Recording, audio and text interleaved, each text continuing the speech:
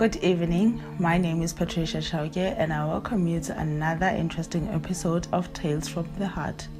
This is a show where you and I will read letters that are sent by some of our viewers at home. They share their heartbreaking stories and some of their deepest, darkest secrets. And this week's first letter is from a lady. She says things that are happening at her workplace are starting to affect her conscience. Dear host, I would like to remain anonymous, please. I am a lady working at a well-known clothing store. I've been working there for almost 5 months now after transferring from another branch. And although there is nothing wrong with the job, some of the things the managers do, especially during hiring time, are starting to bother me.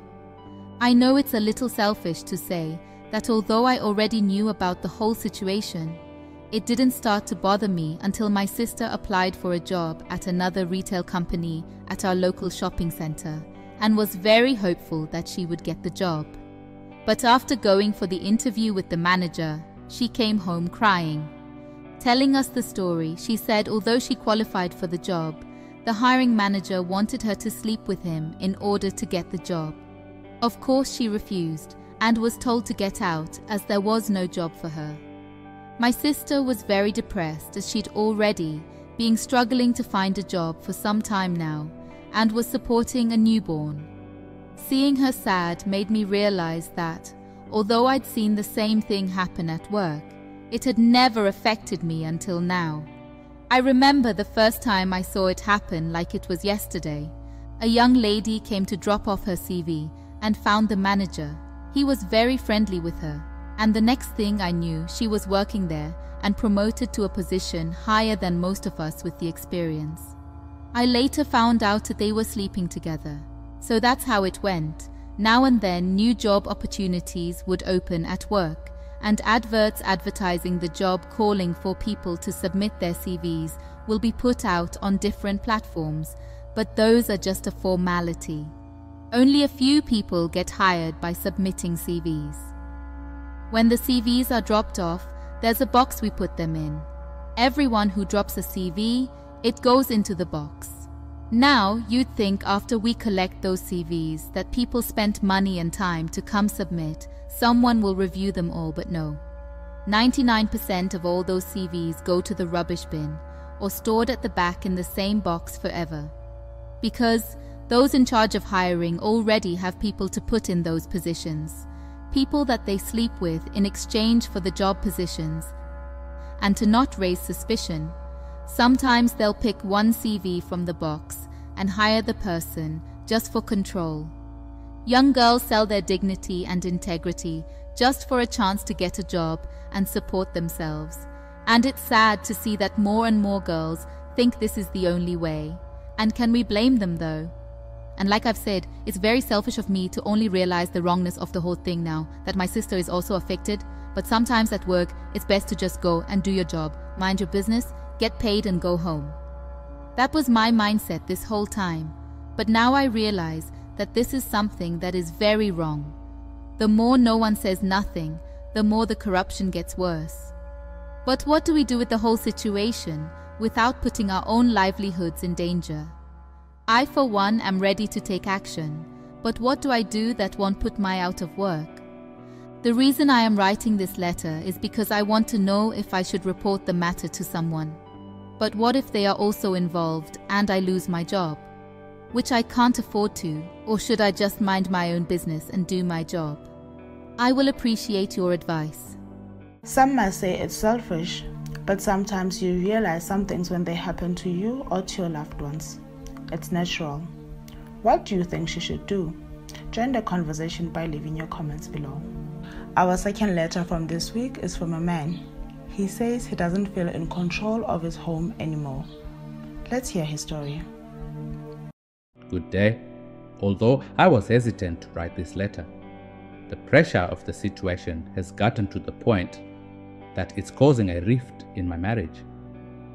I am a husband and father of 2 beautiful girls. 6 years ago, I married my high school sweetheart, and we've been happily married since then. Everything was perfect for almost 5 years. We had stable jobs, a nice home, beautiful children, and a rather quiet life. The problem began when her father passed on, and I am not saying it in a rude way. So after her father passed on, and fearing for her mother's safety, she convinced me to allow her to move in with us, as she would also help with house chores and looking after the kids, saving us money on a nanny. Now, don't get me wrong. I didn't have any objections with her mother moving in. I never really had a problem with her when we visited, even though we only stayed for a night the most. But soon, our normal, organized, and familiar household changed into a place I didn't even recognize. My own home had become a strange place. My wife had always told me that her mother was very controlling and liked things done her way, but I didn't really think much of it until she started controlling my household. It started with small things, her changing the way things were placed and which cupboard should be used for what. I went from walking into the kitchen, opening the knives drawer and picking up a spoon without even looking, to having to call out and ask where the spoons moved to. You would put something here and she would move it and put it there. Soon, it was what brands of food my wife should buy, even though we'd been using the same brands for many years. Then she decided that she didn't like our part-time housemaid and asked we fire her. We did, but it seemed like as we agreed to her demands, she got more power hungry and things only got worse. She was now deciding what the kids could eat or not eat.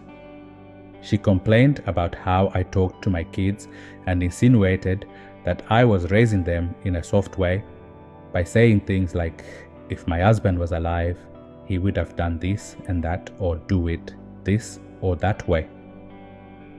Every time I talked to my wife, she basically gave me the "what do you want me to do" look, like it wasn't a serious issue. We had to bear it all. I understand that she might be used to her mother's way of life, but to me, it's a lot. I am tired of having everything I do questioned and corrected. Now here I am. I've been bearing it for almost a year. Home is supposed to be an escape from work. To me, work is an escape from home. I don't even feel like a man in my own house. Every time I do something, she sort of hits at opposing it. And my wife just gives me the same "what do you want me to do" look. I love my wife, and I don't want to be that guy. But at this point, I am thinking of suggesting we take her mother to an old age home or something. But what if she says no? What happens if I can't live with her mother here and she doesn't want to send her mother to an old age home?